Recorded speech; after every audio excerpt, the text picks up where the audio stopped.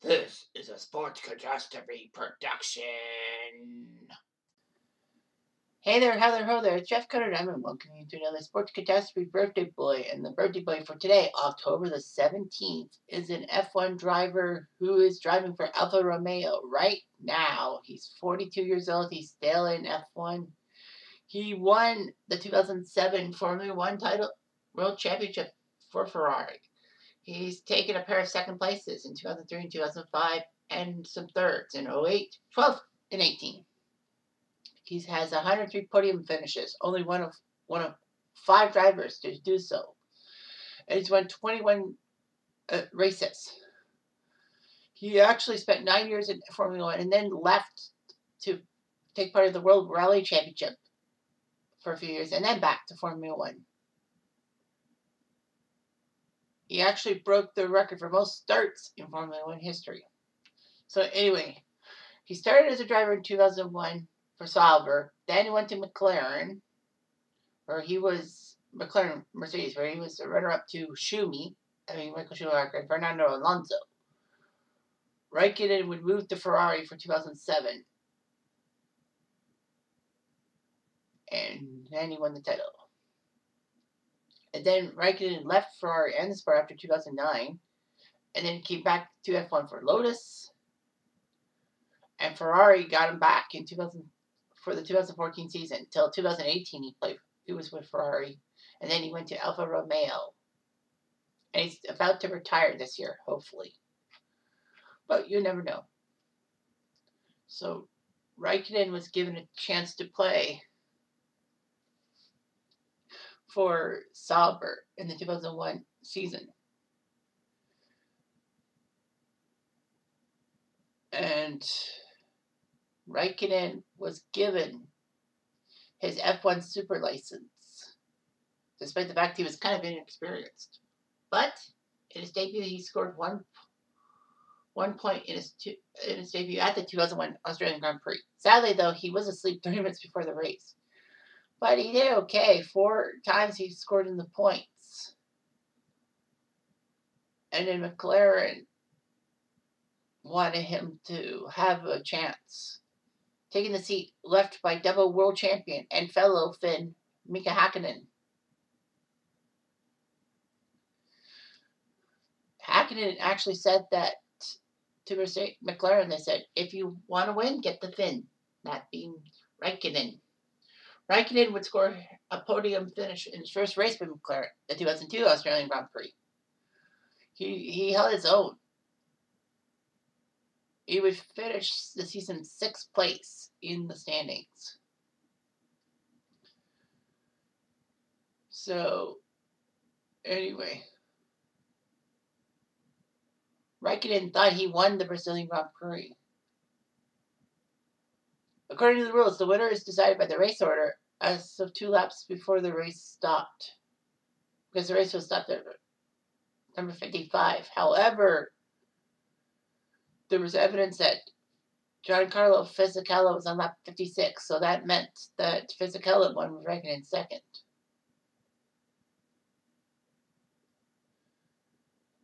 So, anyway, Raikkonen tried his best and all that. Raikkonen was facing Michael Schumacher for the title, but unfortunately, Schumi won. But Raikkonen did take second place. That's not bad.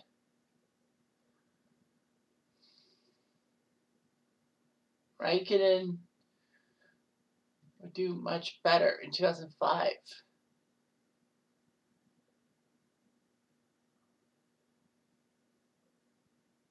Of course, Raikkonen won the Canadian Grand Prix and then didn't take part in the next race, the US Grand Prix, because of all that argy-bargy. So Raikkonen got his 7th win of the season in 2005. So Raikkonen did quite well. The 2007 season would be the year he got the thing. He won his first Grand Prix with Ferrari, becoming the first driver since Nigel Mansell in 1989 to do that. Mansell didn't. Mansell won with Ferrari? That doesn't make sense. That can't be right. Anyway, the Malaysian Grand Prix, well, that he didn't do so well. With 10 races left, Raikkonen was behind the young, hot rookie Lewis Hamilton in the Drivers' Championship.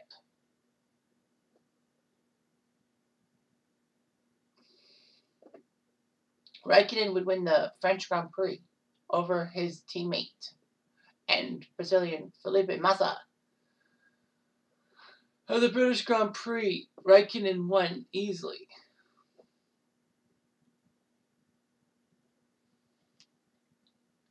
So Raikkonen.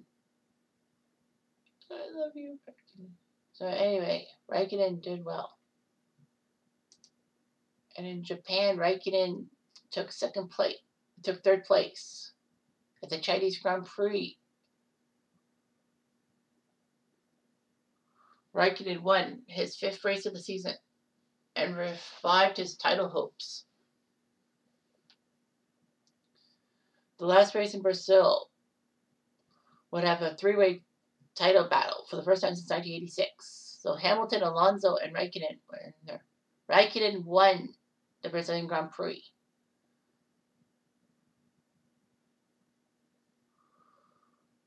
And thanks to Hamilton and Alonso's results, Raikkonen only won by 1 point ahead of those two. Alonso took 3rd in the race. Hamilton took 7th.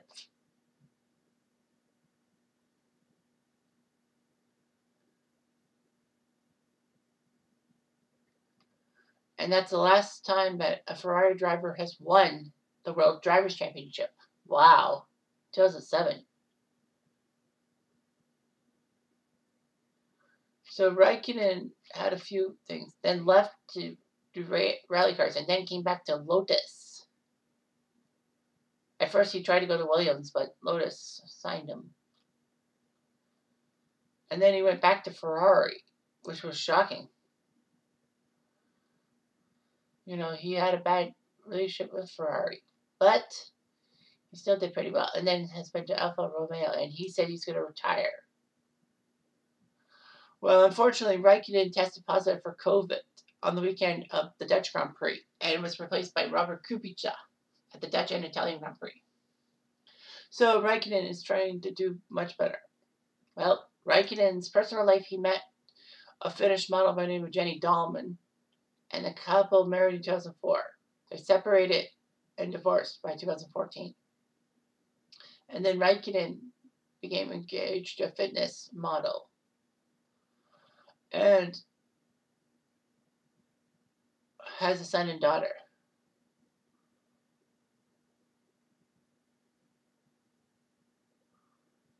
So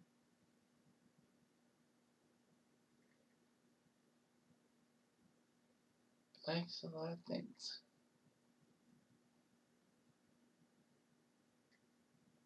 So he has a good persona and all that. So not bad for his racing career.